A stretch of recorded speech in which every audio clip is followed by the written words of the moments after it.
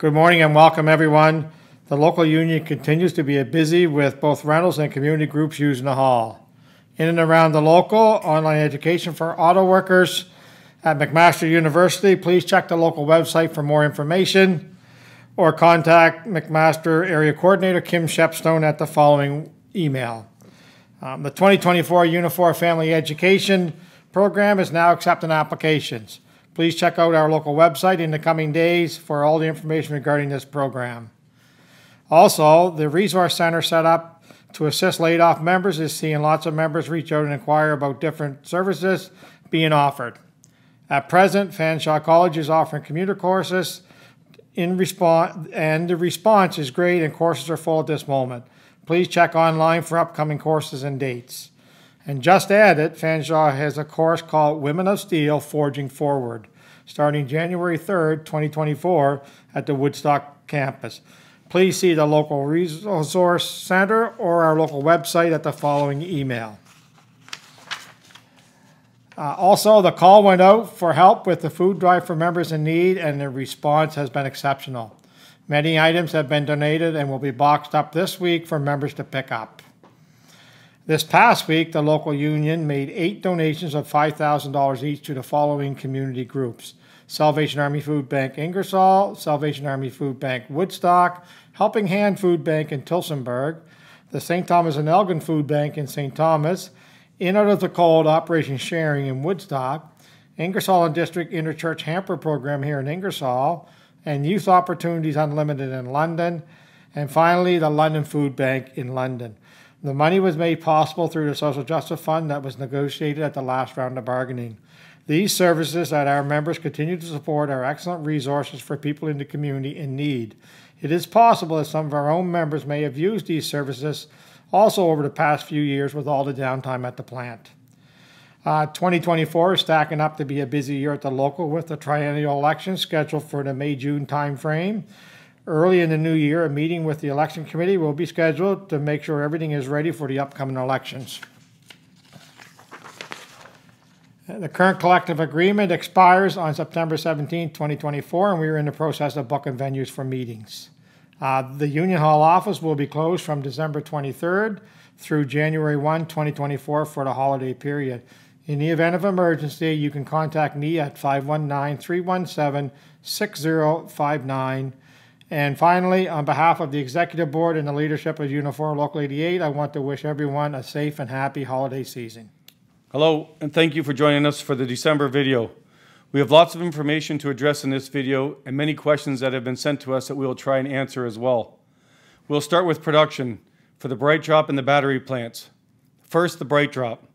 Currently at our weekly meetings, we are being told that we will return this spring. No set date has been given. That will come from the company, but we are being told that everybody will be back sometime this spring. One question is, will we be returning on 1, 2, or 3 shifts? We are working on a project right now to reduce our numbers and get our main plant down to 2 shifts. That means there would be no more 3-shift rotating scenarios. At this time, we're not sure if it'll be a 1 or 2 shift operation, but at least a 3-shift rotation would not be an option. As part of this plan, we have a proposal for all production members who are looking to retire in 2024. Even if you're just thinking about retiring in 2024 at any point, we are inviting you to a meeting at the Union Hall, January 10th or January 17th from 11 a.m. to 12 p.m. or 6 p.m. to 7 p.m., both days. If you have 30 years, if you have 85 points, or you're 60 with 10 years of service like a lot of our former EMD members, we recommend you attend the meeting and hear some of the options we have for you. The retiree plan, along with the battery postings, should get our main plant down to 2 shifts for staffing purposes. Worst case scenario, at least the 3-shift rotation would be gone. Now the batteries. The battery postings. There will be a video coming and some timelines. There has not been a lot of information on our battery department. We have toured it a couple times in the past couple months. The equipment is getting installed, and it is progressing along. The battery core members are starting January 8th, and the battery launch team will start January 15th. We are planning on doing a major battery video the week of January 8th to 12th, and hopefully releasing the video by January 12th. In this video, we will describe the battery department in detail. We will go over each team and describe what each team does. This will not be a short video. We will try and answer all the questions members have been sending to us so you can make an informed decision on the upcoming postings. We will go over items such as team sizes, team jobs, but also areas such as the parking, clothing, phones, radios, and your chances for overtime. We will touch on many different areas, and you will likely want a pen and paper when you watch the video so you can mark the team-by-team information as we go. One of the biggest issues we will also be able to give you at that time is the start time for your return to work for the battery plant. We will do our best to give you the most likely scenario for each team. The battery postings will be going up later in January. At this time, we don't know if it's going to be team leaders only or all 3 shifts, team leaders and production up at once. That is still a work in progress. Payday during Christmas break.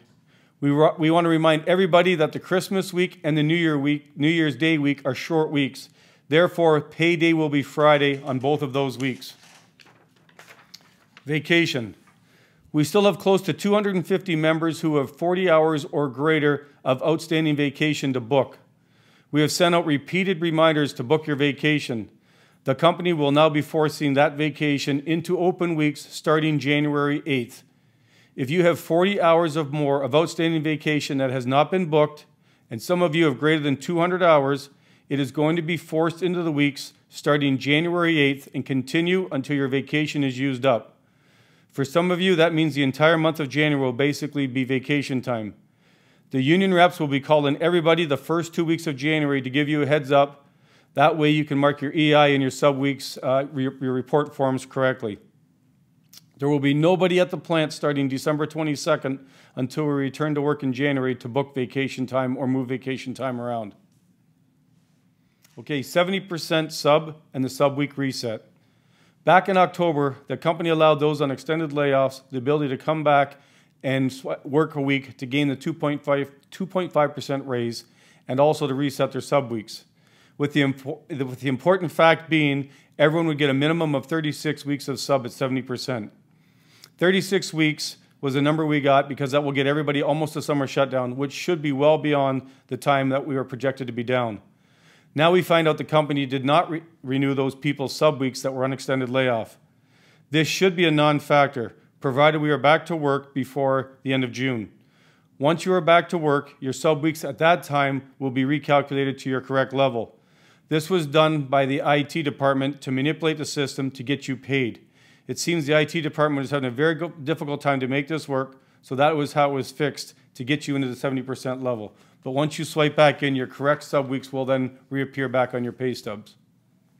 Bargaining. In late October, we wrote a letter to GM requesting to enter into early bargaining talks. The recent Big Three talks resulted in significant wage increases and significant sub changes that would help our members out now tremendously. We were turned down. We are now preparing for our normal bargaining talks to our contract ending in September. You can say September 9th is 9 months away, or you can look at it and say in 9 months we need a new contract. Either way, September is going to come fast, and our plant, regardless of how our plan is running, we are going to be into a new contract by September. The Master Bargaining Committee will be meeting the last 2 weeks of January to begin the process of bargaining a new collective agreement. It is our intention to have proposal sheets out to the membership electronically starting February 1st. They will not be due until March 15th, so you'll have basically 6 weeks to fill them out. We want and look forward to your input, ideas, and suggestions. On a side note for bargaining, we asked to enter into early bargaining talks because of the substantial raises for the other auto companies that gave their workforce. Even Toyota, who are not unionized, raised their pay by 10% to match the Big Three effective immediately. Everyone in the industry got a 10% raise except us at CAMI. The 70% sub was a nice touch for our members, but bargaining and giving us the same raise as everyone else when our members have gone through so much more downtime than anyone else would have made a hell of a difference for our members right now. The bargaining committee will not forget this next September when our contract is due. In closing, 2023 will conclude another very tough year for our membership. Our members answered the bell and gave GM their fastest launch ever. That was never in doubt and was one of the main reasons we landed a new battery operation. If there is a workforce who can deliver a new venture on time and make it work, it will be us. That was how we argued for 88 to gain the battery work. We have met every project ever given to us, with quality scores that only prove the strength of our workforce. To our tradespeople and to our production team, it was your track record that set the stage for us to land the battery production. On behalf of the entire committee, I would like to take this time to wish everyone a very Merry Christmas and a Happy New Year. I hope you have the opportunity to spend some quality time and maybe have some Christmas magic come your way. And remember, if you're a production worker thinking of retiring anytime in 2024, please come to the meeting at the Union Hall on January 10th or January 17th. Merry Christmas, everyone.